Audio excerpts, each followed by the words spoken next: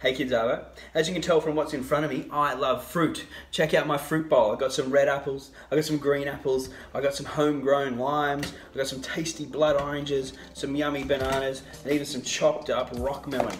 All delicious. I'm sure you love fruit as well. It's tasty, it's sweet, it gives you energy and keeps you going throughout the day. Now, do you know what?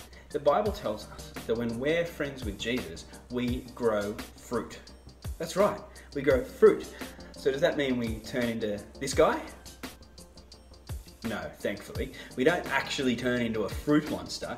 But the Bible says that when we're friends with Jesus, His Spirit comes and lives in us, and we start to grow the fruit of the Spirit. What's the fruit of the Spirit? Well, here's what the Bible says in Galatians 5, verse 22.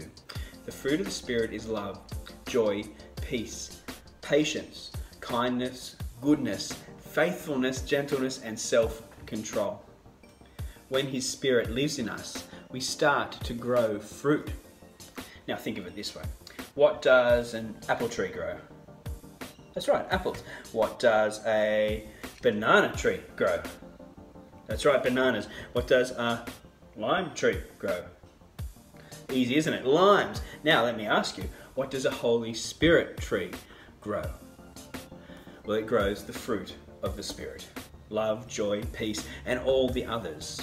When you're a Christian, you are like a tree that grows tasty fruit, the Spirit's fruit. And just like this fruit makes people happy and gives them nice taste in their mouth, when you grow the fruit of the Spirit, you will make people happy. And you will bring great flavor and color to the world by living just like Jesus did. How cool is that? Now for our Kids Arvo videos for the next 9 weeks, we're going to be learning all about the fruit of the Spirit. And I hope you can join us online. Every second Wednesday we're going to meet on Zoom together and talk and play some games. And then every other week we're going to send one of these videos out that you can watch at home with Mum and Dad. So remember, when you love Jesus, you will grow fruit. I'm going to list off those fruit again, and I'm going to leave you with a quick question that you can discuss. Which of these fruit do you wish you could grow more of? Here they all are.